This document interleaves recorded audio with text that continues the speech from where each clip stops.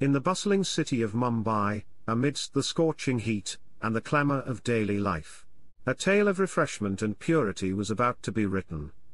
It was the early 1960s when an Italian entrepreneur named Felice Bisleri set foot on Indian soil with a vision that would change the way people quenched their thirst. Felice Bisleri was no ordinary man. He carried with him a passion for delivering clean and safe drinking water to the masses. Recognizing the need for a reliable source of hydration in a country where potable water was often a luxury, he embarked on a journey to create something extraordinary.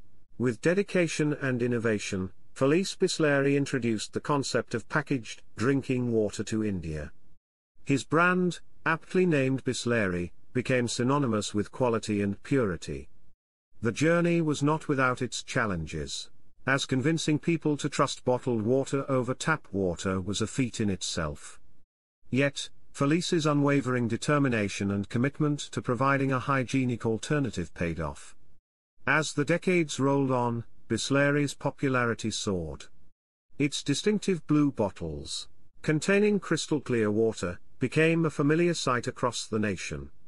From bustling cities to remote villages, Bisleri's presence grew, bringing relief to people in search of a refreshing sip without worry. Bisleri's story wasn't confined to India's borders. It transcended international boundaries as well. The brand's reputation for quality made it a preferred choice even beyond its homeland. Its journey showcased the power of a simple idea driven by an unrelenting pursuit of excellence. Today, Bisleri stands as a testament to Felice Bisleri's vision. It's a story of transformation, where a foreign entrepreneur turned a basic necessity into a symbol of purity and trust.